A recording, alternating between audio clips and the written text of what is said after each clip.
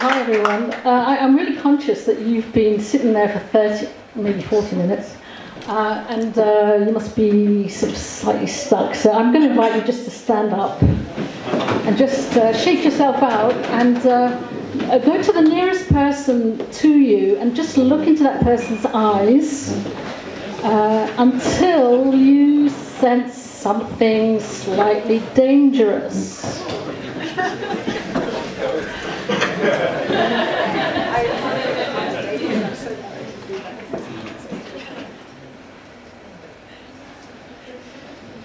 Okay, I could leave you for an hour, couldn't I? But anyway. Okay, yeah.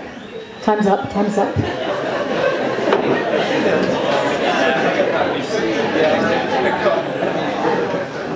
I hope it got just a little bit, I don't know, naughty.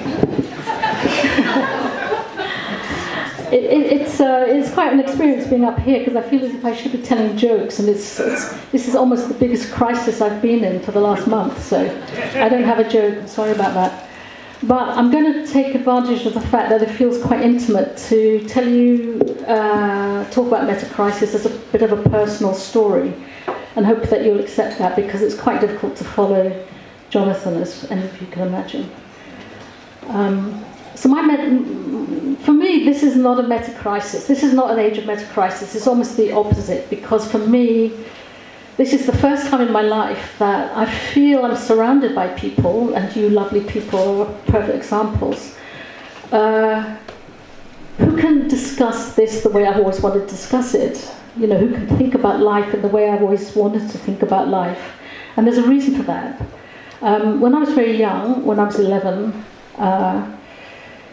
I had my departure from this world, basically. So, and some people know this about me, and I won't make too much of it, but my brother was killed in a car crash. And on the night that my brother was dying, I was pleading with God, I was a Catholic, to save my brother's life. And in the morning, you know, I had to ask what happened. You know, I was 11, there was chaos in the house, but nobody told me. And what happened was that he died. And from that moment, for me, I departed from this material world. Now that might sound ridiculous, but I'm sure some of you have had that experience, is that you have to take such a sort of huge birth from reality. It's like, I need to get away from this so badly. And imagine somebody taking maybe Jonathan's metaphor, you know, you're moving further and further away from this earth until you get so far away from your reality that you can find it quite acceptable. Because in that place, I could meet my brother. And I met my brother in that place, and I put my flag there, and in some ways I've never been able to come back from that place. So what happened after that was, all through my teens, my mum had 8 brothers and sisters, 7 of whom died of cancer while I was a teenager. Imagine. That's my karma in Buddhist terms, right? So all through my teenage life, I think a psychotherapist would call it disassociation. You know, I was like disassociated from reality, living in that place where nobody died. Right? So that may sound strange, and it may sound maybe too personal, but I had to, my whole life has been bridging that gap between the place where nobody dies and the place where death is quite a hard, real thing to cope with. But I want to tell you, both those places exist, right? So 20 years on from that, I had another experience which should sort of, you know, square the circle, if you like, from where I'm coming from on the meta-crisis. And that was, it was the anniversary of my brother's death. And I've been a Buddhist most of my life, and when I say Buddhist, I'm not the meditating kind of Buddhist, I'm the social activist kind of Buddhist, the Japanese kind, that goes out into the villages and the jungles and sees people turning their lives into material, you know, change. I don't know if any of you know that kind of Buddhist, but they're out there, there's 21 million of them. And I'm one of those. But 20 years on, I was doing a ceremony for my brother's death, as I do every single year. And at this point, when I was chanting for my brother, and I was in a very difficult time at that. I had no money, I'd just left a job. I was about to be booted out of the place I was living in. And in fact, my marriage was also breaking up. So I was in a bit of a crisis. But I was chanting for my brother's anniversary, and I broke into tears of gratitude for the fact that it was his death that had put me on the path to being an activist. And I was crying with, gratitude about my brother's death. And I finished the ceremony, and it was such a great feeling, and I felt reborn and back in the world. And the next day, I got a phone call out of the blue. This is hard to believe, but I want to put a flag down in two places. I got a phone call out of the blue from somebody who had spotted a website where, cut a long story short, my brother's father, who was not my father, had left money to my brother, who was now giving it to me. So I received on that day £10,000.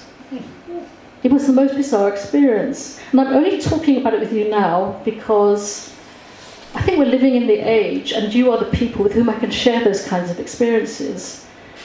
Spiritual experiences, the work of the imagination is very directly connected to reality.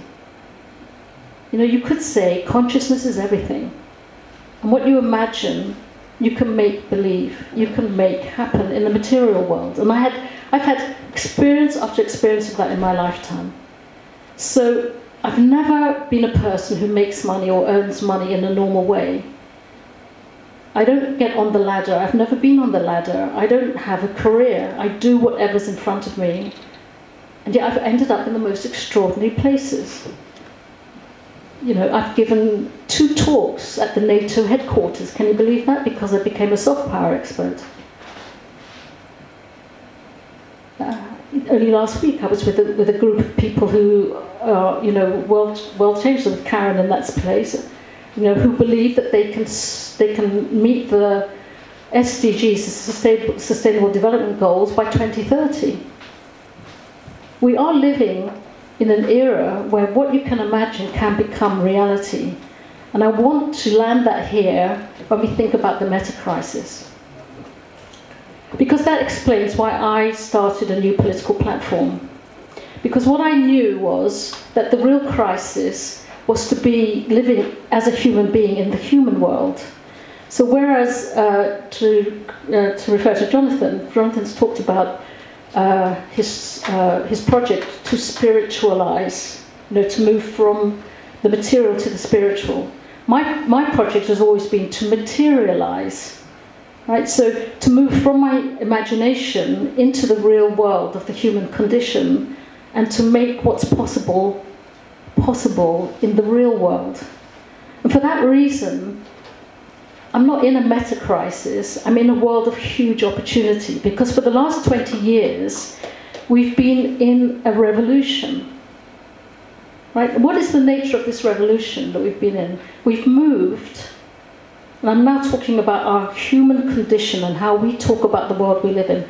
We've moved from being driven like machines by the growth economy, without questioning that, into an era of questioning everything, of experiencing completely new things, of connecting with each other in ways we could never connect before, of having access to any of the information that we need.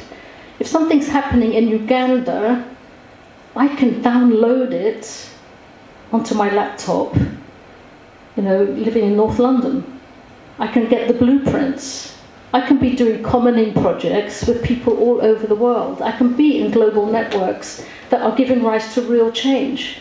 Before, this was only something I could imagine. Now it's real. We are in the revolution. So how do we share that with people?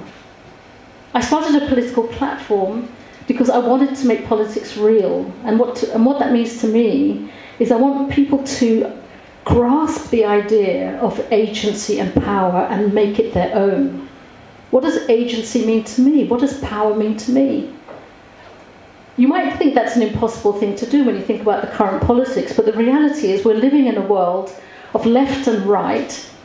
Most people don't know what that even means, right? But some say, I'm on the left, I'm on the right. Most people can't even tell you what the left and the right means, but they've just accepted that. Or they might say, we're in a crisis of democracy, but does anybody know what democracy is?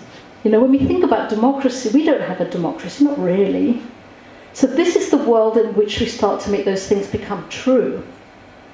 So we do three things on our political platform. One is we produce something called the Daily Alternative, and the Daily Alternative talks about all the stuff that Westminster never talks about. It talks about all of you adding up all your projects. That's what we talk about people finding their agency, people finding their meaning and purpose, people finding new ways of belonging. This is what a democracy is.